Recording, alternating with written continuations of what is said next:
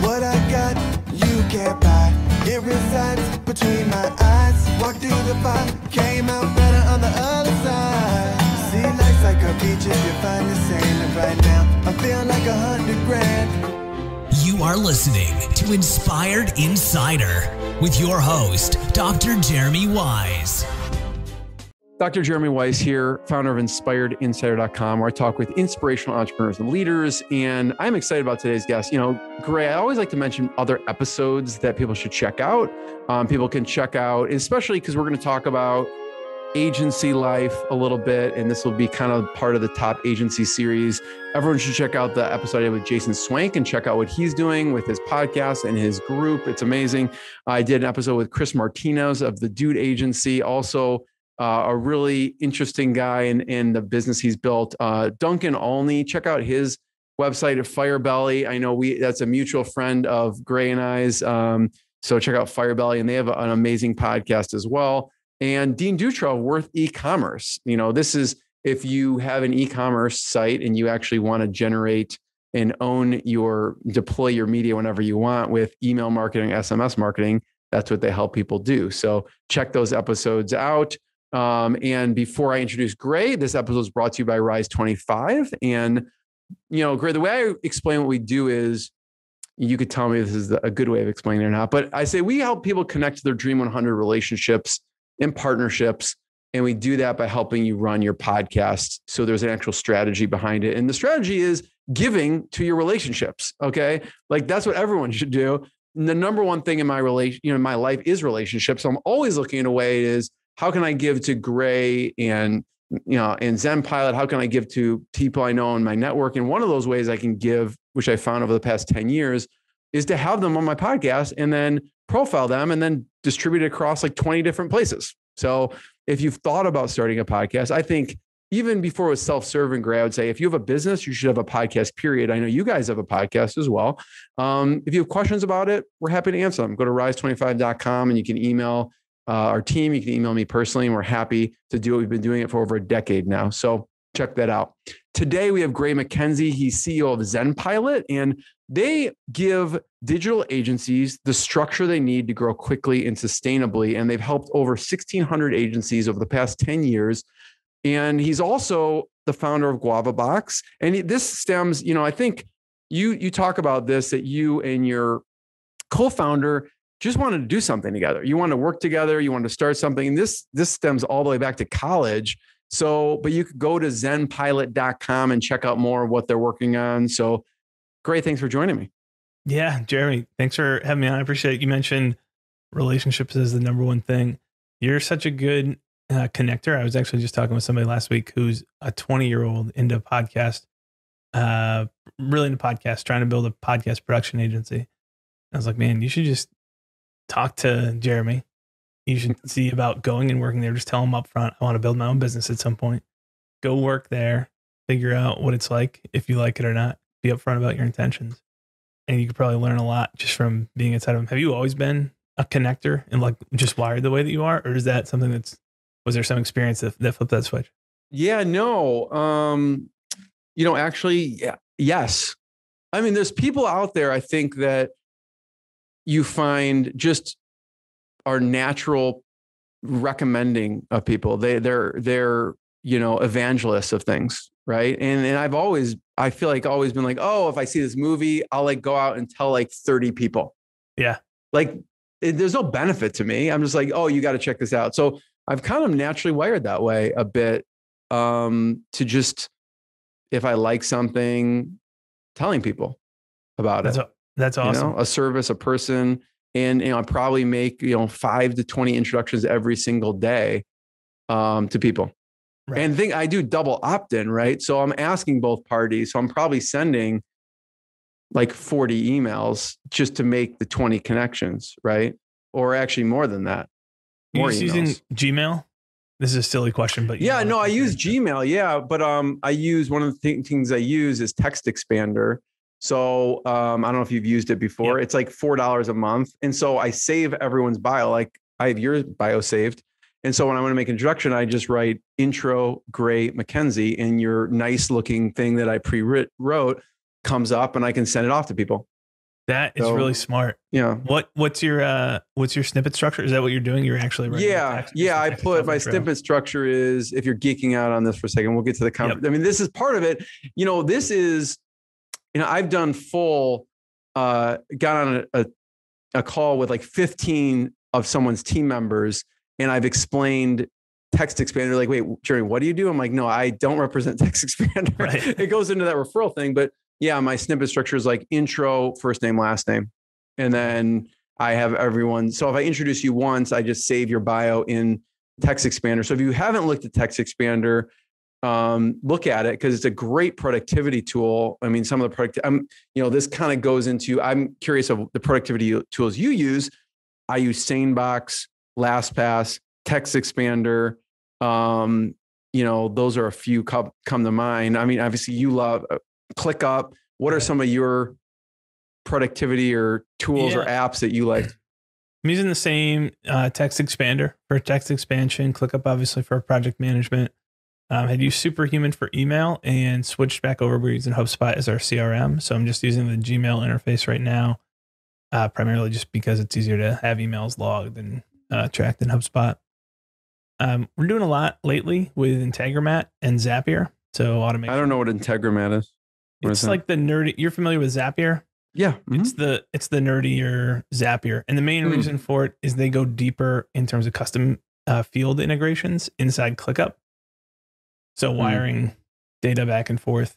Is that their tagline, the nerdier Zapier? Or it's not. That's unofficial. I'm sure they wouldn't be happy that I said that I even brought up their competitor. But everyone knows Zapier. Way fewer people, it is a more technical platform to use. It's not as user friendly as Zapier is, but it's very powerful. Anything else that you're using? It's a good question. Let me go to so you like HubSpot over?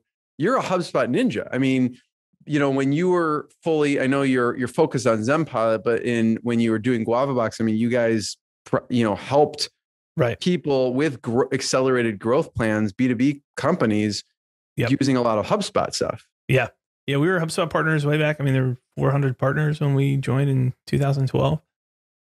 So part of the HubSpot attachment today, I'm sure, is still just legacy. That's what we know, and change is hard. But I do like the sales tools that they've built out in the interface quite a bit. At some point in time, it'll probably make sense, and we'll try and be early on the train to move CRM stuff into ClickUp.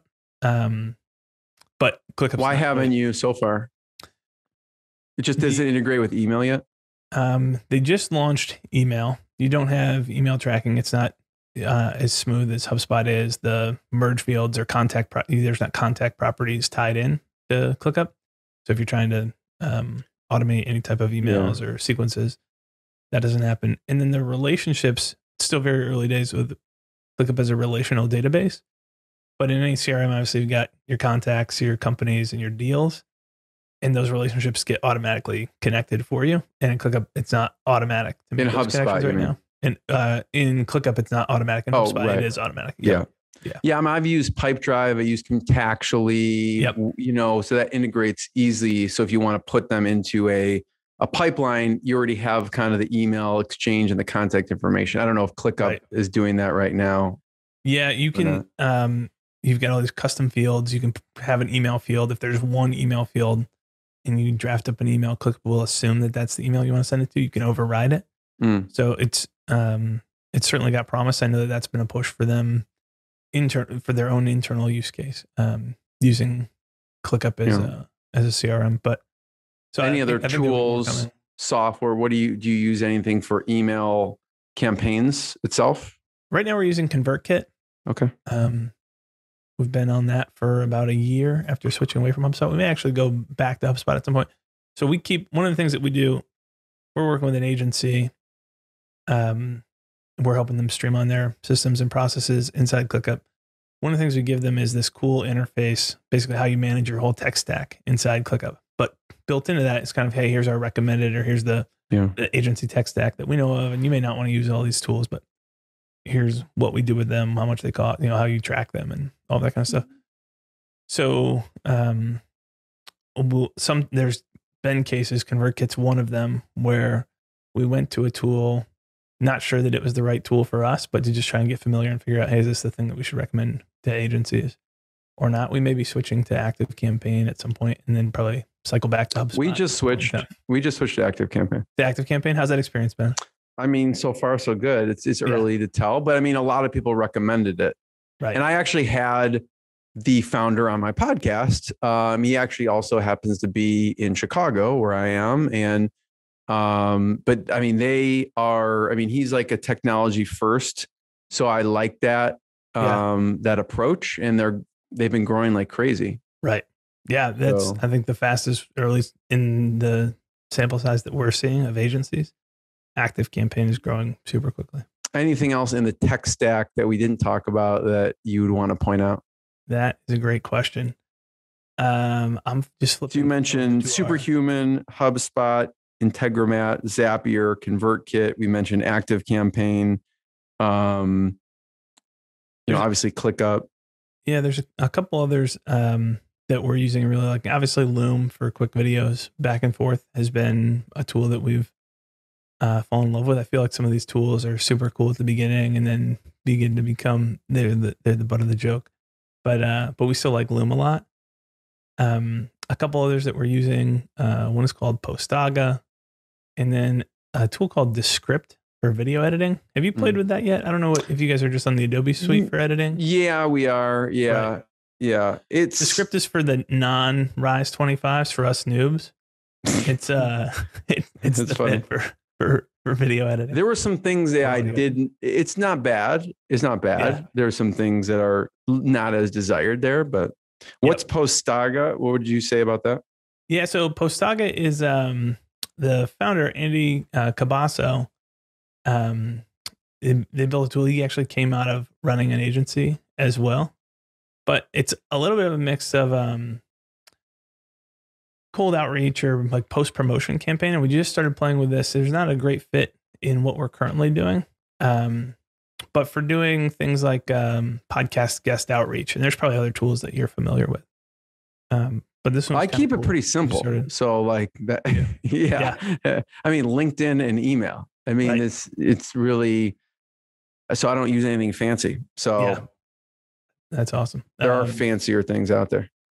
But yeah, that's our main kind of productivity tech stack. Some of the things that we've done recently, Zapier with the ability to loop through. Some of the different features that Zapier's pushed out have been really helpful for us, including looping, where it can loop through a bunch of different fields. Here's the delimiter that we're looking for, and then loop through, find the record, and keep applying them. I feel like people should follow you, Gray, to see what tools your agency is going all in on, and then invest in those companies. So if you look at, you went all in early on HubSpot, right? I mean, not only do you niche into agencies, but you tend to niche into tools for agencies.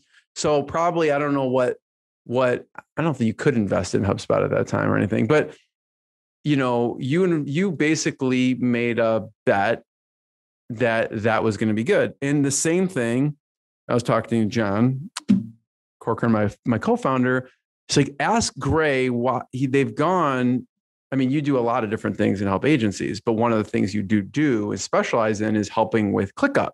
And it seems like you've gone, I wouldn't say all in's maybe a strong way to put it, but you've definitely are, going into ClickUp. And why is that you feel like that's a calculated bet, and why did you do it? I would say we went all in on ClickUp, probably even more so than HubSpot. And I'll kind of come back to that. But I think it's interesting as you ask that question, because I don't think of, there's all these things that we do and there's probably our patterns there, but we don't recognize them. Sometimes outside eyes recognize them for us right away. So you put that together. I haven't really thought about that. So maybe everyone should invest in ClickUp, because like what HubSpot has happened since you went in with HubSpot to now. Right. So I do think though, the things that one of the main things that prompted us to move to ClickUp was similar to HubSpot in retrospect, which is they had some good initial traction and there were people who cared a lot about the product. So that's a little bit of an indicator, but getting to know the early team, HubSpot was farther along than ClickUp was at the point that we became partners in 2012. Yeah, exactly.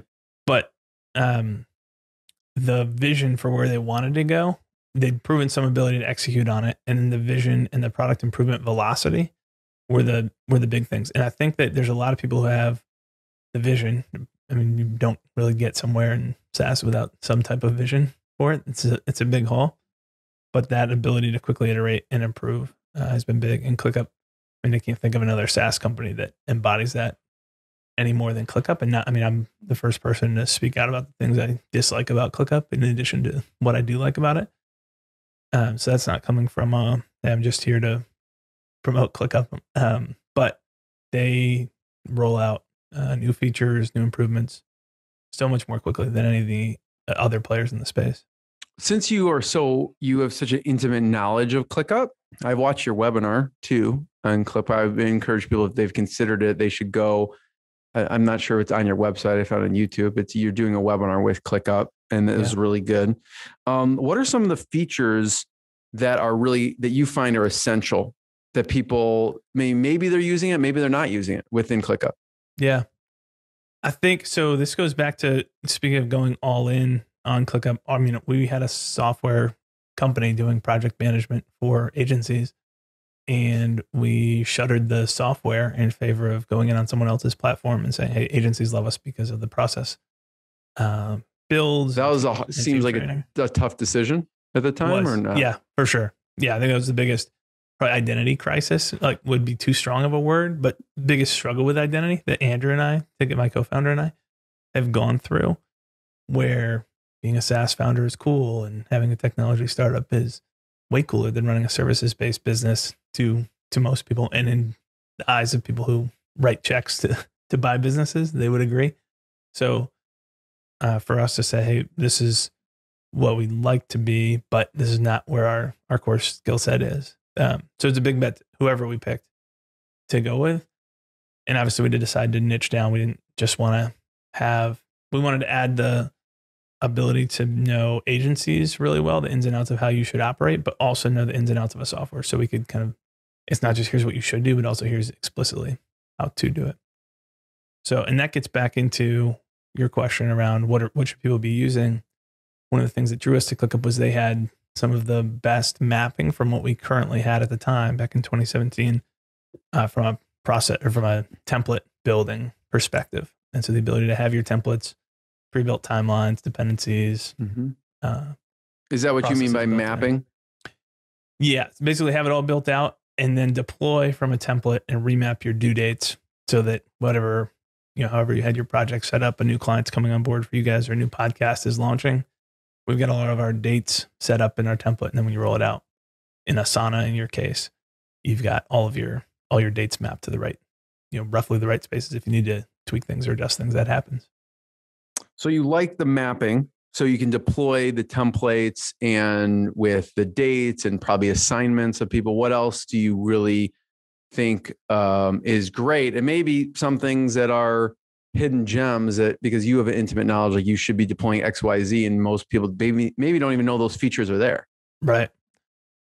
The great question. The one thing that ClickUp brought to the space that's making its way into other tools, including Asana, was the concept of views. So you can take all the underlying data and you can visualize it however you want to. If you like Kanban boards, you can see it that way. If you like list views, because you're a nerd like me, you can see it that way. If you like tables or calendars or timelines. You are weird, actually. When I watched the webinar, you somehow like it in black view with white writing. That's not weird. That isn't weird? Nope.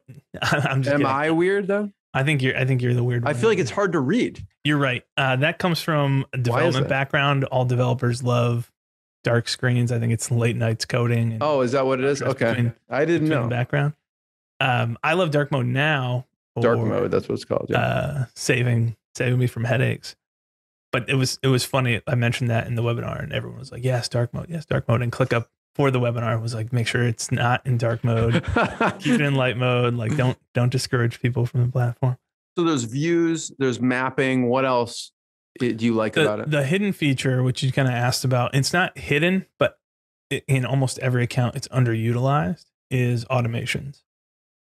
And part of the reason it's underutilized is just until you have the basics right, you can't really use automations anyway. So I understand that. But once you get the basics right and then can start automating things. Yeah. One of our engineers this week built a really cool kind of ideas bank. So you have all these ideas backlogged.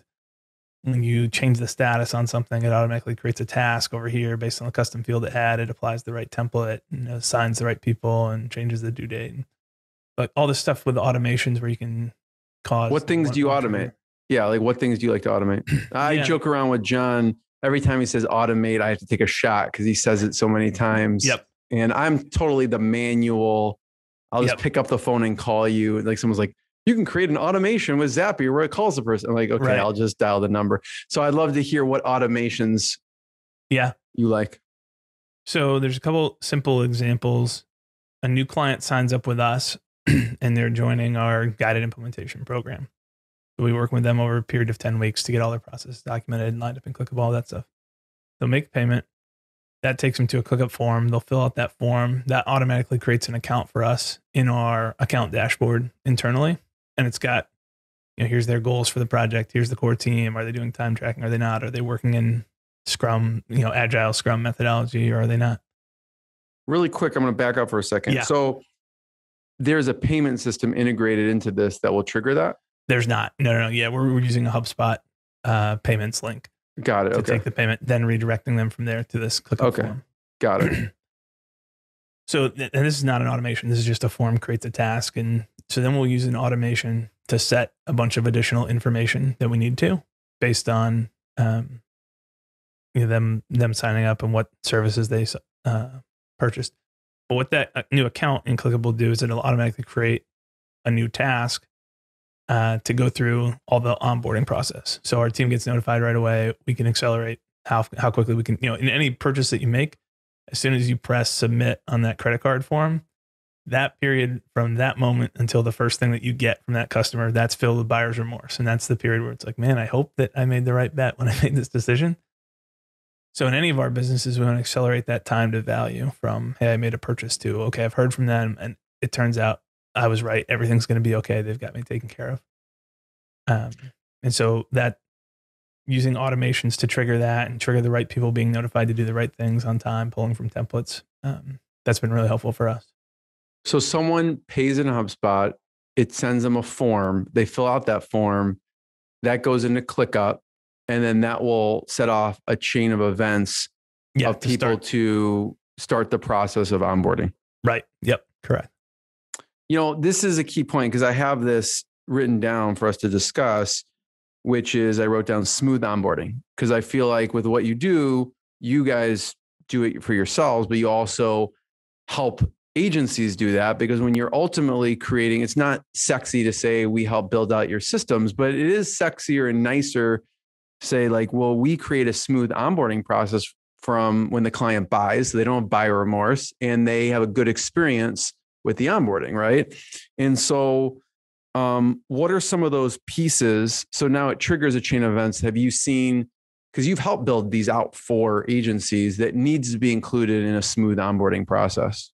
So one is obviously quick response, like immediately when they buy, respond, and what are some other things that will help create a smooth onboarding? A lot of agencies try to skip or just delay a kickoff call. I'm a big fan of getting a kickoff call on the books and just having assuming that there's a handoff from the sales side to the delivery team, that there's a smooth handoff, that those meetings have a clear agenda. Here's what you can expect moving forward, that we can set their expectations as far as how they're going to work with us. And they're hearing largely an echo of everything they were told in the sales process. That handoff or that transition in a lot of agencies is a tripping point that sets off some alarm bells in the client's mind when they heard one story from the salesperson and they got in and their account manager or whoever's leading the client services side of things is telling them a different version of what they're about to receive. So you need to make sure that those two, I think that's a fundamental relationship in agencies that has to be streamlined, is the relationship between sales and client services. And so that, you want that to be aligned, them to have their expectations set. The cool thing about running an agency is you get to set, or any services business, you get to set whatever expectations you want to about how people are going to work with you. So internally, we measure NPS, Net Promoter Score, like crazy. And Net Promoter Score only works if clients actually fill it out. So during that onboarding call, we tell people that during the sales process, during the onboarding call, that's the rule that we make is you have to give us honest feedback. The key to this relationship, there are going to be times when you love us. There are going to be times when you're frustrated with how much work this is or how overwhelming it all seems. But you have to talk to us about that stuff. You can't just keep that inside and not tell us, and we can fix it if we can communicate through it. So when you make those rules, it's much easier to get people's buy-in and have them actually, then they're obligated to follow it because they agreed to do it on the onboarding call. Who's going to say no to something that they're asked to do on a kickoff call? So quick email, quick off call. And on the quick off call, make sure you restate what they're getting. So there's that expectation, and then also set expectations that it's okay. Like, you're going to love us, and sometimes you're going to be frustrated. That's okay. We'll work through it. What else with the smooth? Obviously the setup process. So the faster you can get them value, in our case, we're setting up, here's a pre-built ClickUp install for you. The faster you can turn that around. In an agency case, that might be how fast can we have them fill out our design preferences questionnaire if we're doing branding, or how fast can we turn around, first draft of an ad campaign if we're doing paid ads. So figuring out what's needed, getting that process started. And then one of the key things that we've added into our onboarding process and do with every agency is there's going to be someone who's double checking before work goes out to the client, kind of double checking all the details. Did the contract get signed? Did the invoice come in? Did we assign the right service? Did we all these common things that are kind of silly to say out loud, but in most agencies, everyone can think of examples of where we've messed that up or gotten that wrong, or there just wasn't the smooth handoff internally. And then there's a whole bunch of other things that happen from time to time. Are we sending a handwritten note or a personal gift to a client who just came on board? What are the different things? Are we sending them any gear or not? Are we, what are the things that aren't always there, but are often there that there should be a process for? Yeah. Have you seen anyone do anything creative as far as that goes? Like those personal touch points, whether it's sending something, or what have you seen that's creative? I love to hear the kind of out of the box.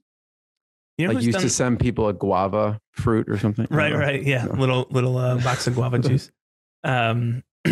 The coolest one has been Todd Earwood sends a box of every item that he sends, and it's a little gift box of stuff. There's a couple treats, cookies or whatever, and there's a couple other decorative items and a little thing of Maker's Mark or whatever he's mailing to people. But the cool thing is he's got a note in there, and that note has a link to a video URL, and you can go to it. And it's him sitting there with a box with the exact same items, unpacking it, and the whole time he's got a big smile, like welcome aboard. And he's sharing the story behind each one of them. So it's not just the items themselves, but he's sharing, hey, this is made right here in my hometown. This is the reason that I included this in your box. This is the reason I included this in your box. And I just thought it was the kind of the coolest thing that, it's a small, it costs something, but it's not a huge expense to do. And you can make that video one time and share it with people. You could include the same link if you wanted to. You can then have tracking to see, did they get the box? Did they open it? And it's kind of your feedback loop. And, that's my favorite example. I love that. Yeah. Thanks for sharing that. That's really cool. It's interesting when you look at, and I encourage anyone to check out zenpilot.com. You have on the about page a timeline, some important pieces of your timeline. And one of the pieces, which is interesting, which is Zen Pilot narrows focus to helping agencies streamline their operation and ClickUp. So you not only narrowed your focus to the type of audience, but you also narrowed it to a software, both of them. And was that narrow focus, you came to helping agencies? Was that an easy decision? Did you get on a whiteboard and map this out? What brought you to that? Because before I think you were helping B2B SaaS with Guava Box, right? Right. So what was your thought process behind focusing on agencies? Yeah, the agency focus had come out of, so the software we built internally for ourselves was called Do Inbound. It was specifically for our agency. And then when we talked to other people who wanted it, they were agencies. We certainly had people sign up who weren't agencies, but all of our marketing, everything was geared towards agencies. So continuing that focus when we decided to not be the software anymore, made sense because we weren't even sure at the time, was ClickUp going to be a core part of every engagement or just some of them? We're tied tightly to ClickUp, but there's an element of that. There's a couple of things that accomplishes this for us. That's probably a point worth making.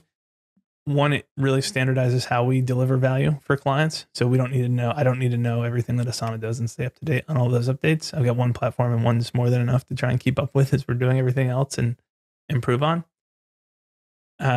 So there's a delivery or an efficiency from delivering value to clients and the depth of value that we can give people that have been hands-on 24/7 in ClickUp since 2018. So there's not a lot of people out there who've got that type of experience.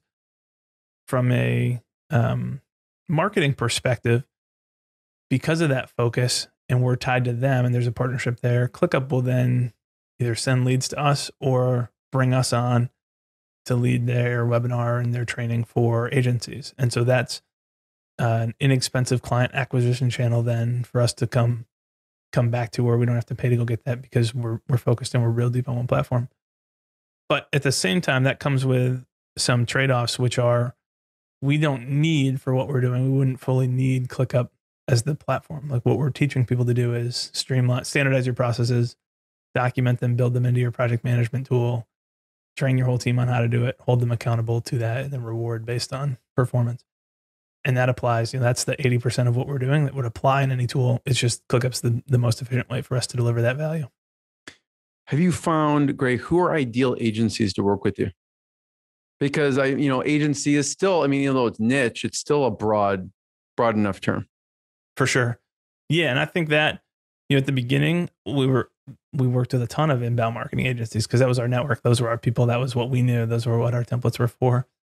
Probably 3 or 4 years ago, we got into a pocket where we just had a ton of paid social and paid search agencies. And then we're working with a handful of people here in probably the most recent kind of swath of agencies. That's a new demographic for us. Is kind of the sales enablement, ABM type agencies. And so that's interesting to get to learn different service sets. And along the way, we worked with a lot of web and development agencies and folks doing SEO. And there's a handful of other services in there, but it's kind of interesting how we bounce around into different circles and go back and forth. There's a couple characteristics that are in place.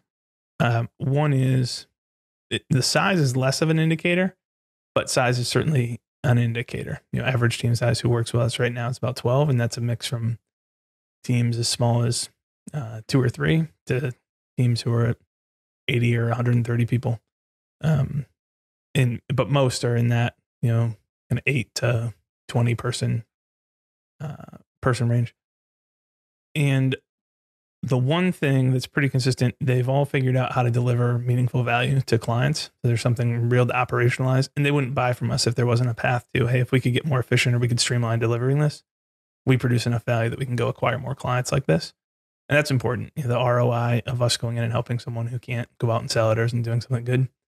Like if someone's too early on in their journey, you mean? Right. Yeah. Yeah. If they haven't figured out, we at least have some idea of what we're doing or what we ought to be doing. And then having somebody who's not the owner internally in our very best fit clients, this is often the 10 to 30 or 40 person firms.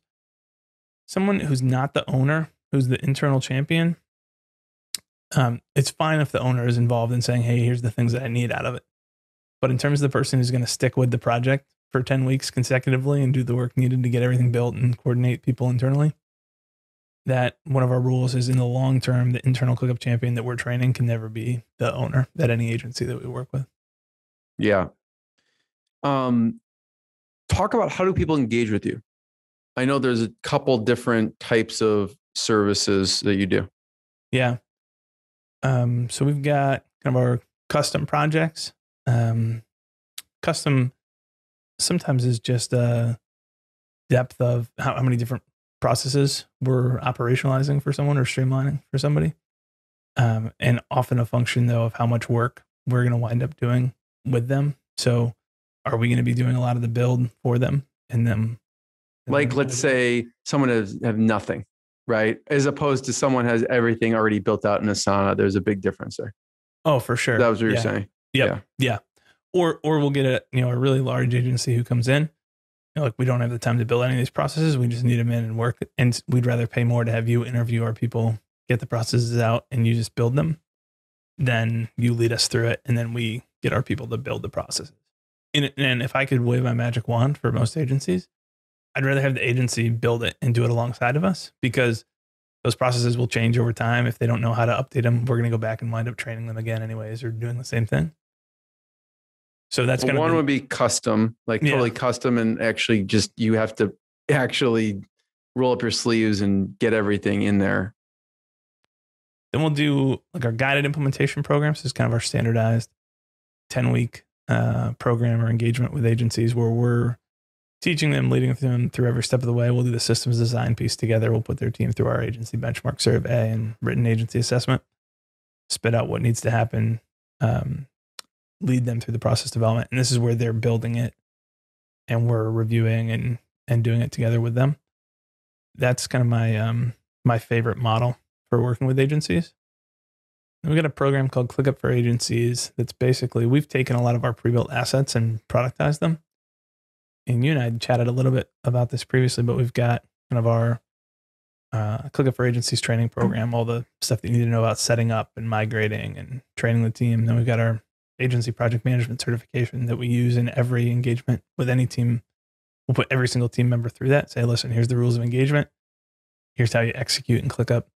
And then our pre-built ClickUp install. And so we've got those training programs, and in our ClickUp for Agencies program, it is more than, it's not fully DIY, but it's mostly DIY. You get access to those items. We run a kickoff call, and then we're with you in Slack over 8 weeks as you're implementing it, but you're on your own to do the actual implementation. And then we'll review it. We'll do an audit of your portal once a week as you're going through the process and make sure you're making progress. But that's more the DIY model.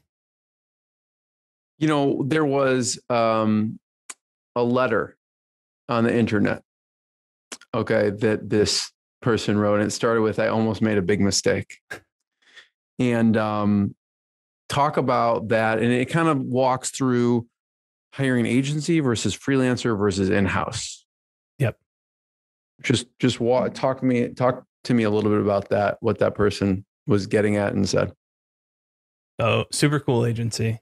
This agency name is Aeolidia.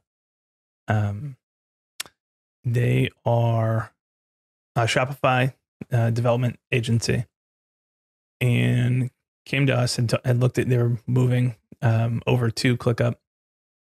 Came to us and talked to some other ClickUp. ClickUp's got a vetted consultants program. So people who know the software in and out. We're a little bit atypical in the vetted consultant community, but we're also a vetted consultant. At SimPilot, everyone internally goes through certifications. And so they'd spoken with other people, came to us, talked to us. We were more than twice as expensive as a quote that they got from a couple other vetted consultants. And they wound up working with us, had a really, really positive experience. And she wrote this awesome marketing email. I love the angle that she took. She was writing about the experience that she had working with us and just how positive it was that we already had the stuff that we had pre-built, because we're in such a tight niche, felt like it was custom for them, even though it's our standard install that we're giving to people. And so the modification process and improving templates was relatively easy. And just kind of the seamless experience of, hey, we show up on calls, they tell us exactly what to do, we can maximize our time. We know we've got confidence because this stuff's been tried before. We're not the first time that a vetted consultant's working with an agency or something like that. And so she took it and said, basically used it as, gave all these examples of, here's what's been awesome about this experience, and here's the value of hiring an agency. Is you're paying for two different things. You're not paying for someone to listen to you tell them what you want them to build, and they know how the buttons work in ClickUp, so they go build what you're saying. But they're coming in with the master plan and saying, no, based on your situation, here's what you need. Here's the way that we'd prescribe what the solution actually is. And it's probably different than what you think that it should be. And so I thought it was a really cool way of kind of telling her story of, hey, we invested in an agency in this way, and these were the results and the things that came out of it. But it was a cool story and a cool piece to share then. Yeah, it's basically more of, it's not just the value of pushing the buttons. There's a strategic value there and experience value. Yeah. I mean, we see And obviously I'm only seeing it from our side, but we work with a lot of agencies who've hired somebody else before to do this. Sometimes as recently as, a month ago, hey, we hired a consultant. We tried to do this. We thought it all seemed like it looked good. But if you miss the pieces of the puzzle, which are, does the whole team know how to use it? Like, A, is it really the right system setup? And I don't know how you get to that without, we made so many mistakes early on. I don't know how you get to that without a lot of reps in the same type of area. But then, you got to get the team trained, and there's got to be accountability, and there's all these different components to making it work well. And that's not it's really hard to compare what an agency's got. It's kind of hey, this is everything that you need to be successful in an initial implementation versus I can jump in, I can start with you at $60 an hour, and we can just figure it out. And you'll be live in ClickUp for 10 hours. But whether it's the right kind of live or not, and the team knows what to do, those are two different outcomes. What would be an example, Gray, of a mistake? Either you went in, you saw someone make it was a common mistake, or that you made, or your team made early on. What's something you see commonly? Yeah, this is both. We messed it up, and then I still see it messed up pretty frequently. One of the things that's appealing, agencies obviously are service-based businesses, so your main commodity is people's time. You're trading people's times in most cases for revenue of some sort. So the time tracking component is pretty important. And in ClickUp, time tracking works granularly and goes uphill. So if you've got subtasks, that time then tracks up to a parent task level, which tracks up to what ClickUp has is lists and folders and spaces and whatever. And because of that, if you're using ClickUp's time tracking, your data structure, the way that you set up your hierarchy in ClickUp, becomes really important, because that's going to be your feedback loop for where did your time go. So if you want to see things like profitability by client, or profitability by service line, or profitability by team member, that hierarchy has to be correct. So a ton of agencies will come in and they'll say, okay, here's our folders or clients. And then we'll do, we're running retainers. So we'll say March is a list, and April's a list, and May's a list.